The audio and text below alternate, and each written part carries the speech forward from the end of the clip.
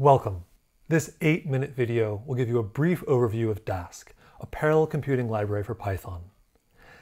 Dask parallelizes many libraries in the Python ecosystem, like NumPy, Pandas, scikit-learn, and many others.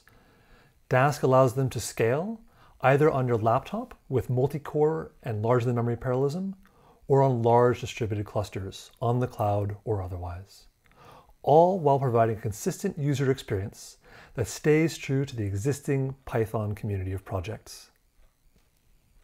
Libraries like NumPy, Pandas, and scikit-learn are popular today because they combine high-level, usable, and flexible APIs with high-performance implementations. However, these libraries were not originally designed to scale beyond a single CPU or to data that doesn't fit in memory. This often results in memory errors or switching libraries when you run into larger data sets. This is what Dask can help fix. If we replace the NumPy library with Dask Array, which uses NumPy under the hood, then everything works well. Dask Array can use NumPy and scale it out to multi-core machines or large distributed clusters. By integrating with existing libraries, Dask enables developers and data scientists to easily transition from traditional single machine workflows to parallel and distributed computing without learning new frameworks or rewriting much code. This can be done anywhere we write Python, including other libraries, automated scripts, or Jupyter notebooks, like this one, where we read in some CSV data from the cloud into a distributed Pandas DataFrame. The Dask framework provides everything we need to scale out to distributed systems in an effective way. As we've seen, it provides compatible APIs to what we're familiar with before.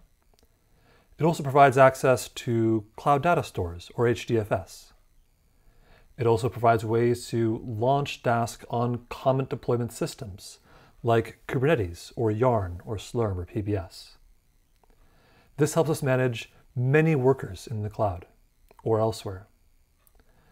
These workers can perform some distributed computation, which we can see here, which Dask exposes to us with visible and interactive dashboards, helping us understand what our computation does. All of these systems combine to create a native and cohesive environment that enables Python users to scale their computation comfortably onto distributed hardware without needing significant expertise in distributed systems. As a result of this cohesive experience, Dask has become a platform to build scalable computing into a broad variety of applications.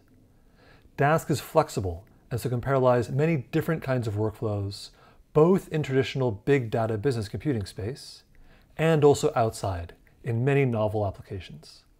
Let's see a few examples. We've already seen Dask DataFrame, which organizes many Pandas DataFrames in parallel for traditional tabular computing. And also Dask Array, which organizes many NumPy arrays into a grid to parallelize multidimensional computing, such as we often see in biomedical applications, simulation output, energy, and the geosciences. Dask also tightly integrates with scikit-learn through their parallel computing library, joblib. Many scikit-learn models are already designed for parallelism on a single machine and can hand off this control to Dask if it is installed. In all of these cases, Dask is tightly integrated with the core library, both in terms of user API, the actual code that is run, and also the communities behind the projects. The core maintainers of NumPy, Pandas, and scikit-learn are also the core maintainers of Dask. Dask is used in other situations as well. For example, the X-Array project is commonly used in Earth system science. It uses Dask for scalability, but defines its own API that closely matches the needs of that community. They were able to plug in Dask internally to handle scalability, while making different choices that made sense for them and their users. Similarly, the Airflow developers used Dask when they made a successor project, Prefect, for data flow automation. Again, they wanted to add in parallel execution to a framework that they were building, and Dask was a good fit. The NVIDIA Rapids project for GPU-accelerated data science uses Dask under the hood for distributed execution, networking, load balancing, while relying on their own GPU code for on-node computing.